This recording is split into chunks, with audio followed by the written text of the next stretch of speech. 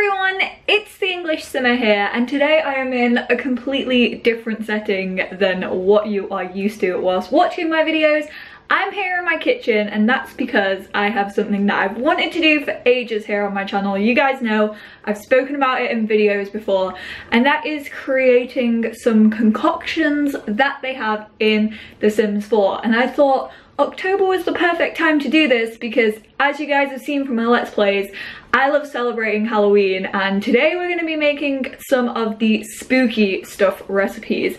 So my good friend Raphael actually made these things in one of his 24 hours as a sim video, which I will leave down below, and he inspired me to do this myself, take on the challenge of creating some cheesy eyeballs. So I'm going to quickly run through what I'm going to be using. I looked on Google. These are like real recipes, like people make these every year for Halloween. So I mean, if people already make them, I'm guessing they're pretty good. What I am using is 6 mini baby bells, so you can get these in any supermarket. Then I am using green pitted olives as the iris of the eyeballs. Then I'm using black as the pupil of the eyeballs, which I'm not a massive fan of olives, so I don't even know if I will personally like this recipe, but that's what a lot of the recipes suggested. And then I am going to be using a tomato puree for the blood vessels on the eyeballs. I thought tomato and cheese like goes quite well together. I don't know whether you're meant to eat this like by itself, but I mean, we're not going to mix it in with anything, so just straight up tomato puree. I mean, Rafa used sriracha in his.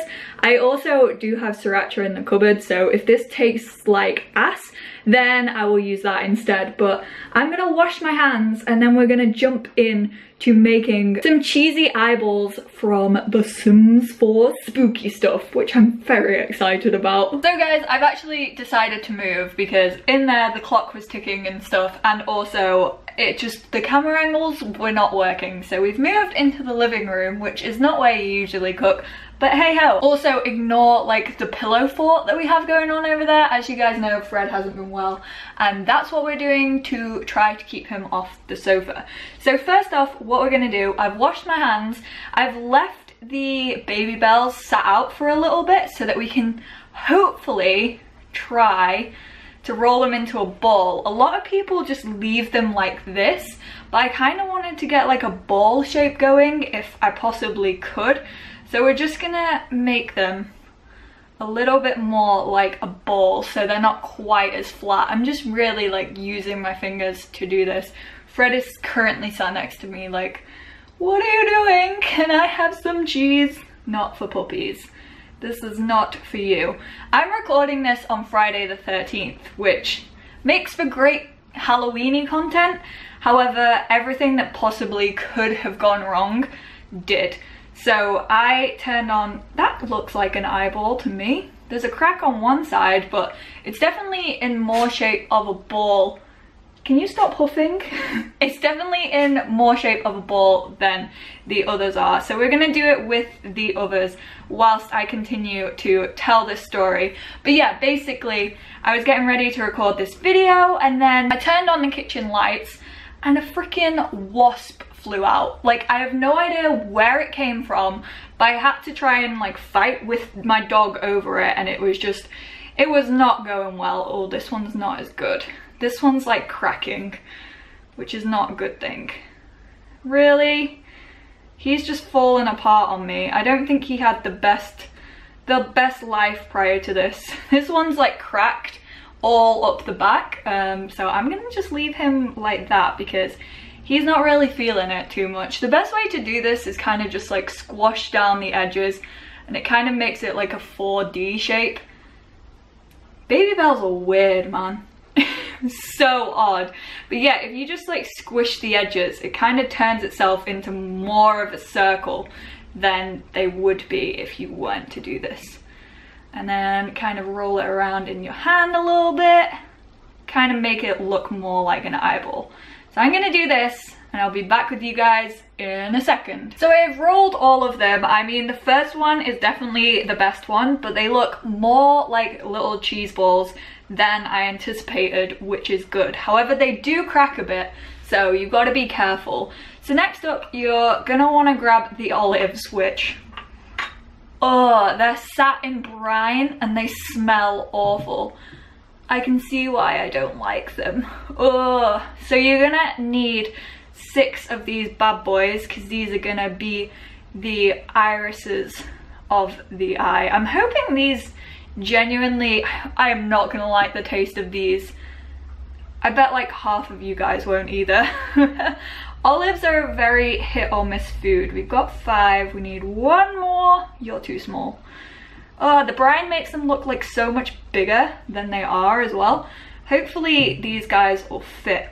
But what we're gonna do is, I guess we'll try and like cut the end off. So they have these like little holes in them already because they are pitted ones.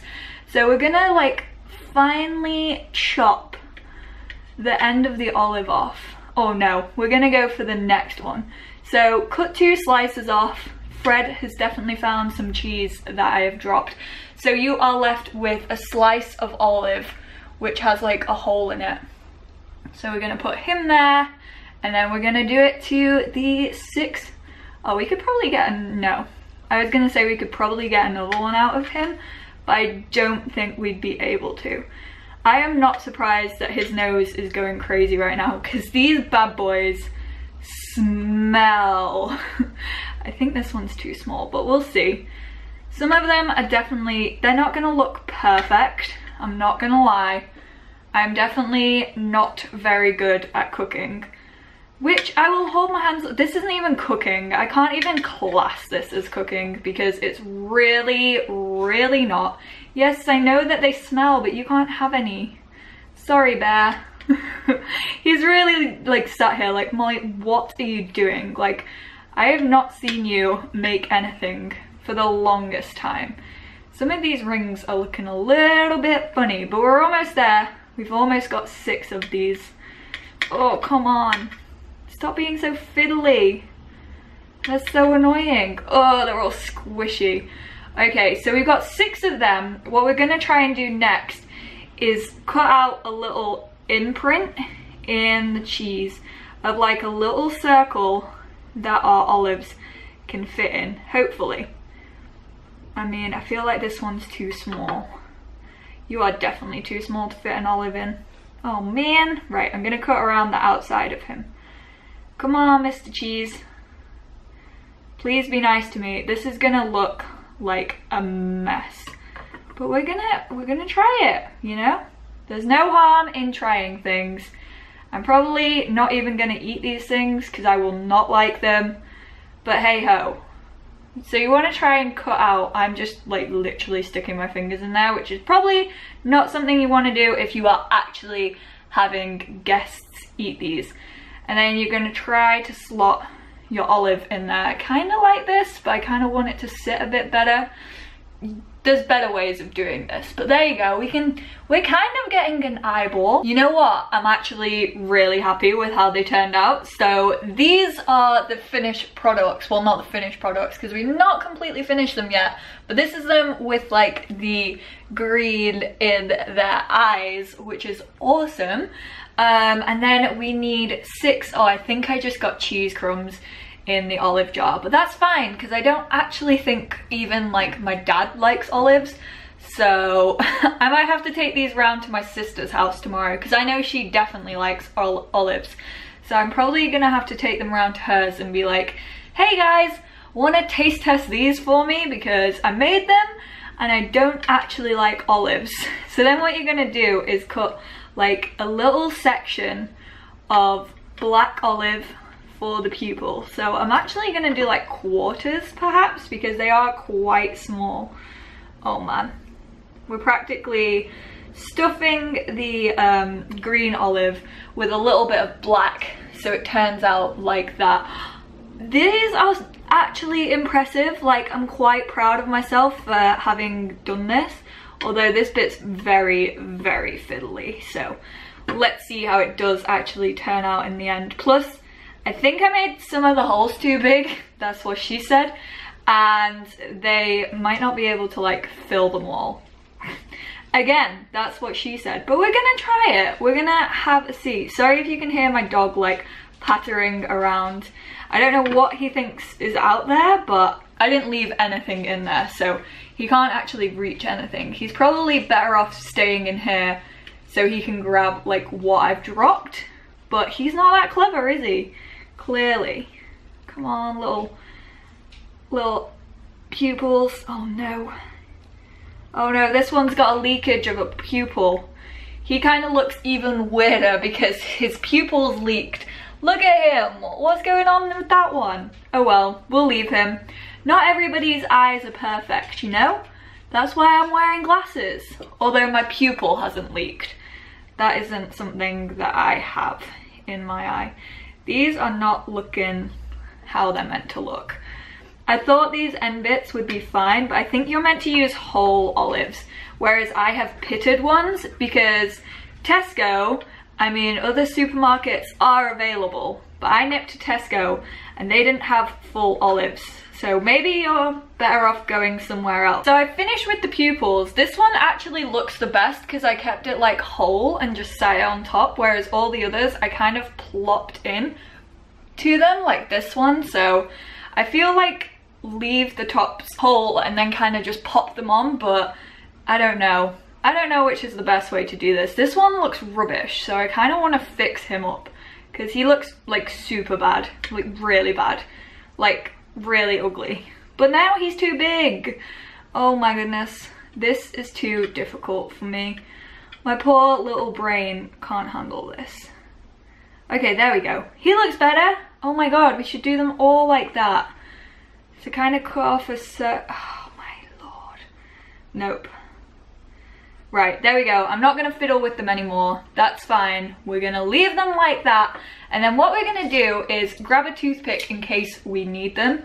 I don't know if we will. Some say do use them, some say don't. And we're going to grab our tomato puree and kind of do... Sorry that I don't have a close-up on this. But I can show you like the finished look. So maybe we'll just like dab it on and kind of try this.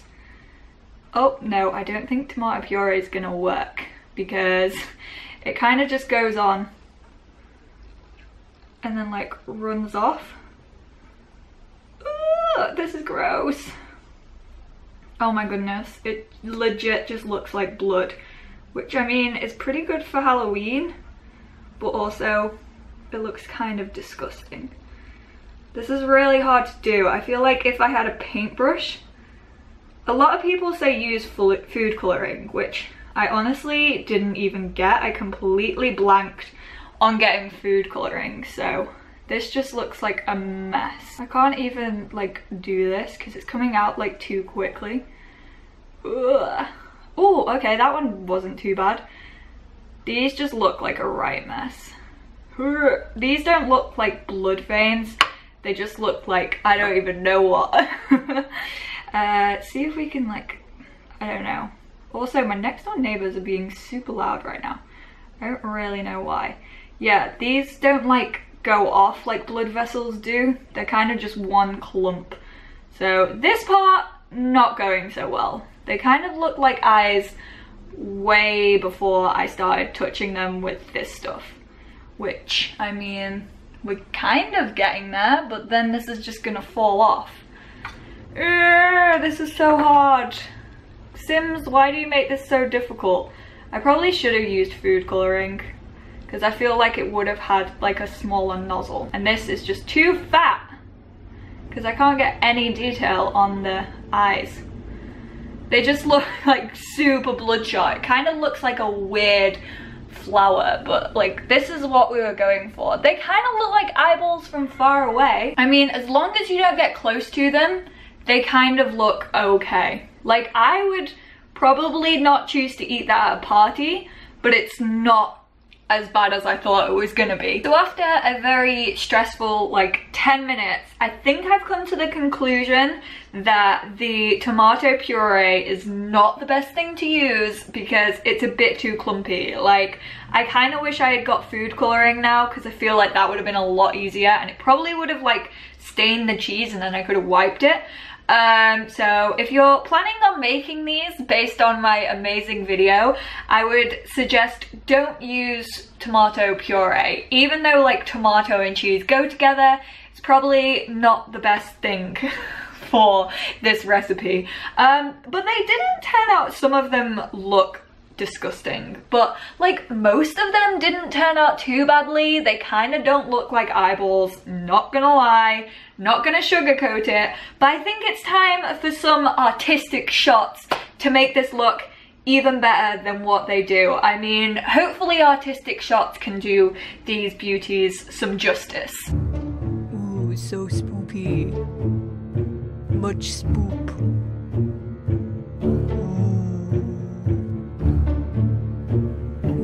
So spooky.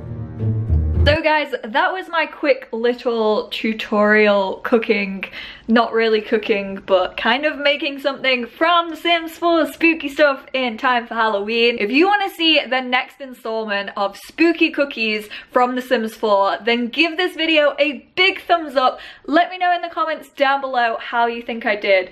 And I guess it's only right that I should try one of these bad boys. They look so disgusting. This is the finished product right here. I don't like olives, so I feel like these are gonna be a fail for me, but I guess I'll try them just for you. Ugh. Honestly, not as bad as I was expecting. That gets a thumbs up from me. I actually really enjoyed that. I would suggest you making these if you feel like you would like them. I would try with food coloring though instead of the puree, like I said. If you do make them, let me see them on Twitter. Take a picture of them and tweet them to me at EnglishSimmer so that I can see your guys' attempt and see if they beat mine. I know they won't because I'm the best, but I will judge them. I feel like I should take a picture of these and send them to Gordon Ramsay on Twitter to see what he would rate them. But thank you guys so much for watching this video. I hope you all enjoyed it. If you did, like I said, give it a big thumbs up. It lets me know that you want to see more of this type of video on my channel. And I will speak to you all in my next one. Bye guys!